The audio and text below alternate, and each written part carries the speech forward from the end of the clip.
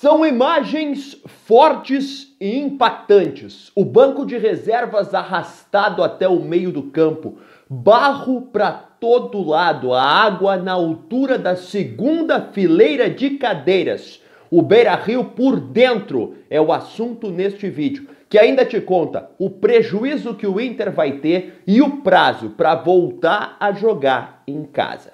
Espera a vinheta e vem comigo.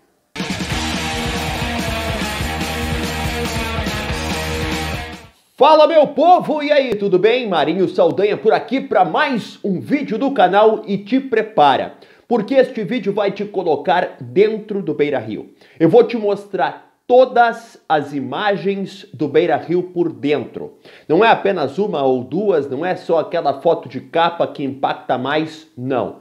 Todas as imagens de como está a Casa Colorada. Te prepara que é triste demais ver o Beira-Rio nesse estado. E ainda tem informação. Quanto o Inter tem de prejuízo, quando pode voltar para casa, como é que vai funcionar a troca do gramado.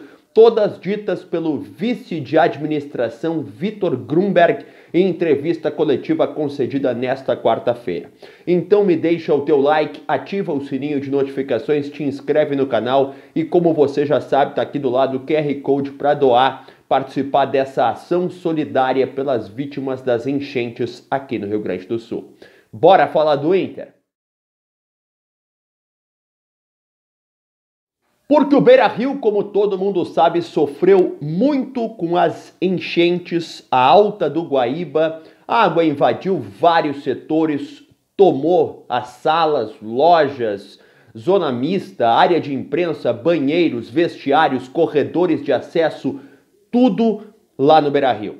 Invadiu o gramado, superou o gramado, chegou a ficar 1,20 m acima do gramado, chegando até a segunda fileira de cadeiras. A força da água arrastou o banco de reservas do reservado do Beira-Rio até o meio do campo. Tudo isso vai estar nas imagens que eu vou te mostrar daqui a pouquinho. Primeiro eu quero te dizer que em entrevista coletiva, o vice de administração Vitor Grumberg esclareceu algumas coisas importantes. A foto que você vai ver daqui a pouco do gramado do Beira-Rio já sem a água mostra uma tonalidade amarelada. É porque o Beira-Rio perdeu o plantio do gramado de inverno.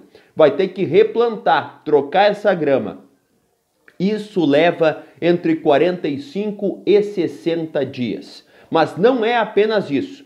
Tem que tirar toda a lama da parte interna do Beira-Rio com muito cuidado, porque não é apenas lama, e sim a lama que misturou com esgoto, que misturou com todo tipo de coisa que pode até acarretar em doenças. O Inter cuida muito dos servidores que vão fazer esse processo, todo mundo vai estar bem cuidado assim para poder remover essa lama com segurança. E tem mais.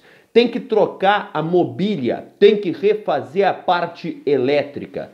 Tudo isso pode levar até 90 dias, porque vai ter muita demanda, muita gente querendo reconstruir, muita gente querendo comprar mobília. Todo mundo, ou muita gente, perdeu muito nessa enchente que aconteceu. Então são 90 dias para estrutura, até 60 para o gramado e um prejuízo que pode chegar a 35 milhões de reais somado a custos extras do Inter ter que jogar fora do Beira-Rio.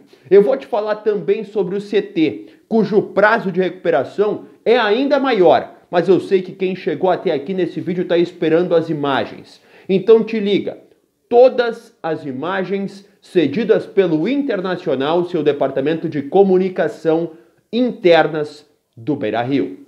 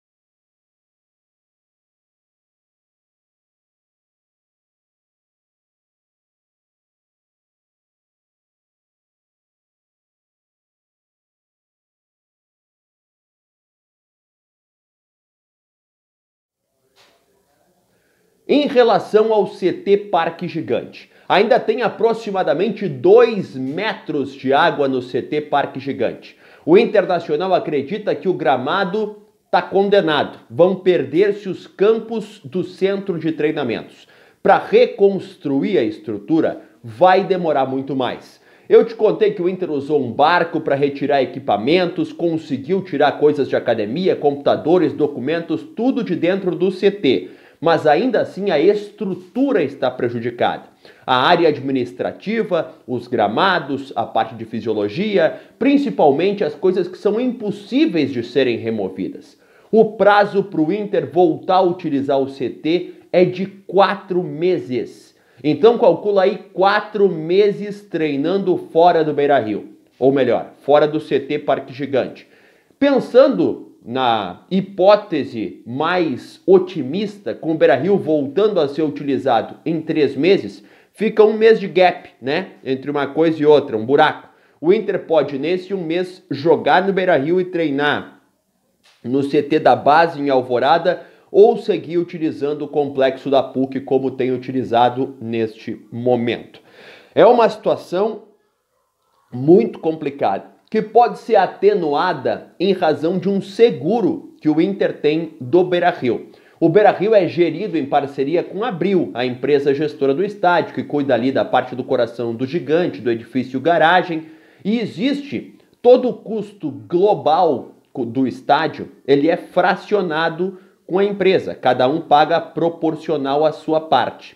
Ambos possuem um seguro do Beira-Rio. O seguro que pode ressarcir em alguns casos de catástrofes como essa. O Inter já está estudando a apólice desse seguro para tentar uma forma de diminuir esse prejuízo de 35 milhões que calcula ter em não poder utilizar sua casa. É triste demais ver o Beira-Rio desse jeito, mas é o que a enchente nos trouxe, é o que toda essa chuva gerou. Minha solidariedade a todo mundo que segue sofrendo os impactos dessa tragédia climática. E daqui a pouco eu tô de volta com mais conteúdo para você. Tchau!